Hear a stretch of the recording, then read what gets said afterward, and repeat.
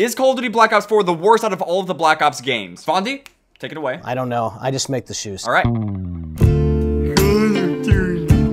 gonna be playing Infected today. It's new, at least for me. I know they added it Tuesday. I haven't played it at all. I'm recording this on Friday, and I've never played this map either. Lockup must have been one of the new DLC maps. One of 4, and it's April. Putting my sass and my snark aside, we are gonna be talking about Black Ops 4 though, and whether or not it's the worst out of all the Black Ops games we've gotten. I thought I had a class. I guess do we all have a default class? I guess I'll just figure out. I don't really care. As per usual, it's weird to play this because I don't really play Black Ops 4 at all, but I'm still asking the question, is it the worst out of all the Black Ops games? I honestly don't even know how much time I have in Black Ops 4, but I will say this, my opinion about this, it really doesn't matter all that much. It's just my opinion. It's just one person's opinion. I'm actually just really curious to hear what you guys have to say about this.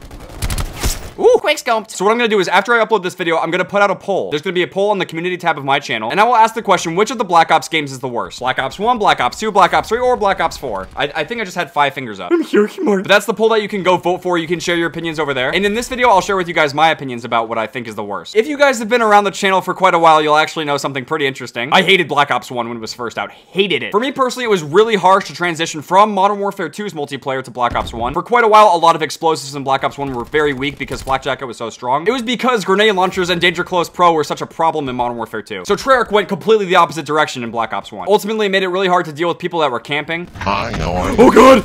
Oh my god, they're zombies. I just now realized that. Wow. On top of that, Ghost Pro was just way too good in Black Ops 1. It was way too easy to just camp. And a lot of people wanted to pick the Ghost perk because it gave you a ghillie suit. The motion sensors, the claymores. There was just a lot of really frustrating stuff that I did not like in Black Ops 1. I loved wager matches. I loved the zombies. The campaign was exceptional. But I personally just really didn't like the multiplayer all that much. But let's just say that looking back, I have a much more fond opinion of Black Ops 1. It was really an adapting period for me, and I ended up getting better at the game over time. And at that time, I really just needed to work on controlling my toxicity and my rage. Out of all of these games, I think Black Ops 2 is one of the most solid all around. I don't even really have anything bad to say about it. Although it was modded to hell, which is not a good thing. Yeah, and the fact that people could actually remotely mod your account and derank your account, that was really stupid. Black Ops 2 definitely had some serious security problems that needed those patches, and I think that's definitely something that Black Ops 2 could have done better. If Treyarch had some better security patches, that would have been phenomenal. But the multiplayer, zombies, the campaign, league play, having an official party games playlist, theater mode, which Black Ops 1 actually introduced. Oh my god, a tomahawk to the head. I have to see this. That was an amazing. Thanks for the mohawk, buddy. This music, what is this? I don't remember this music ever playing. What?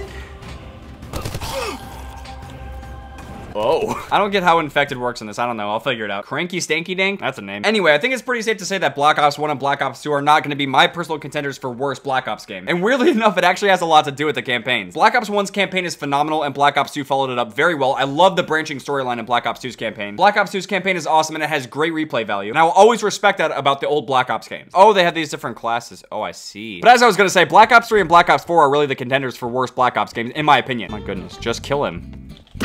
Okay. Easier something. Okay, I'm infected. I wish that dude would have just killed him. I paid the price. Oh, take that, Shiner Bach. I don't know what it is about Black Ops 4. It's like the little bobbing thing you're doing when you're running. In the corner. Wow. Wow, nice spot. That was Cranky Stanky Dank. He's gonna be pretty cranky after that one. Oh, hello.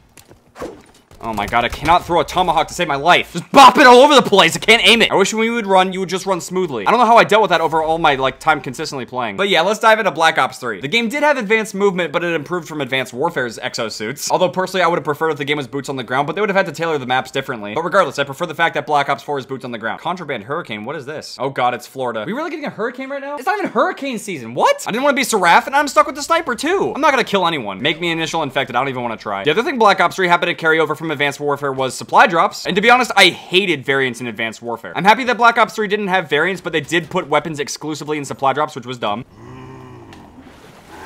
I hate the fact that I'm constantly making noises. Did I have poison McDonald's? Why am I just going over here like...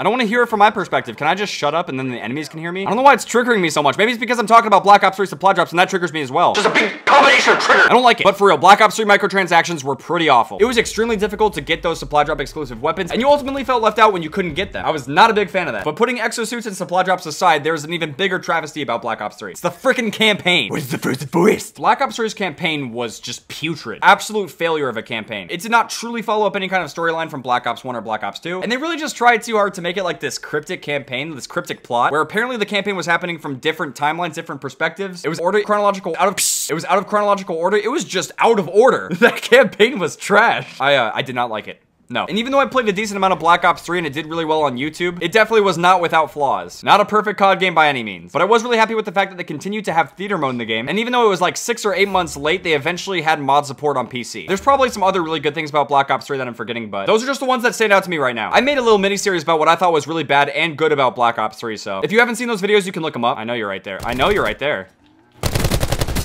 Come on!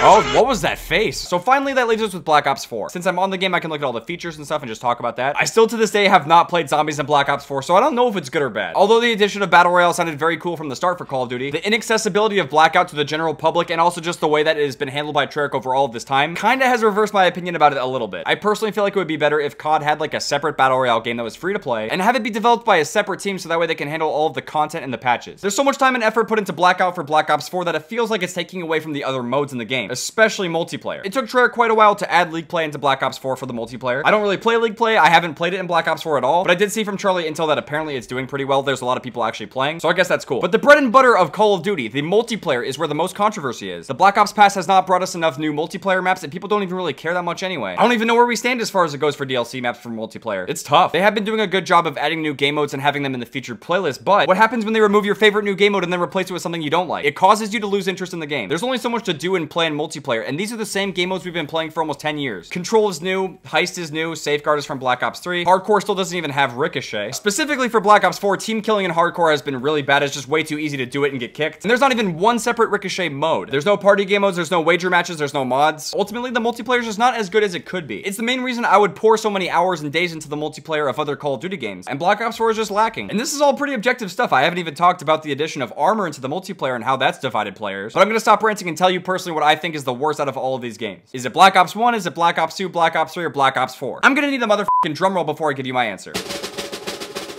I'm gonna have to go with Black Ops 3, and here's why. Black Ops 3 had advanced movement, it had the worst supply drop system, it had one of the worst Call of Duty campaigns we've ever gotten, and I honestly feel like it's the reason why Black Ops 4 does not even have a campaign. Sure, they have the whole specialist stories thing, but it's not even really a campaign. Like, not even remotely close. I played it once and uploaded it to Nerd Plays. Trust me, it is not a campaign. If I had the chance to call it as a two-way tie, then it would be between Black Ops 3 and 4. They're like neck and neck for being the worst out of the Black Ops franchise. But regardless, this is just my opinion. It really doesn't matter all that much. Again, I really just want to hear your guys' opinions about all this. So with that being said, thank you guys very much for watching. I hope you guys enjoyed this Black Ops 4 video. What do you think is the worst Black Ops game in the entire franchise? You can leave a comment letting me know, or you can fill out the poll. I'll have a link in the description to that. And I hope you guys enjoyed this Black Ops 4 video. If you guys did it and you want to see some more Black Ops 4 stuff, make sure to drop a like. I'll see you guys later.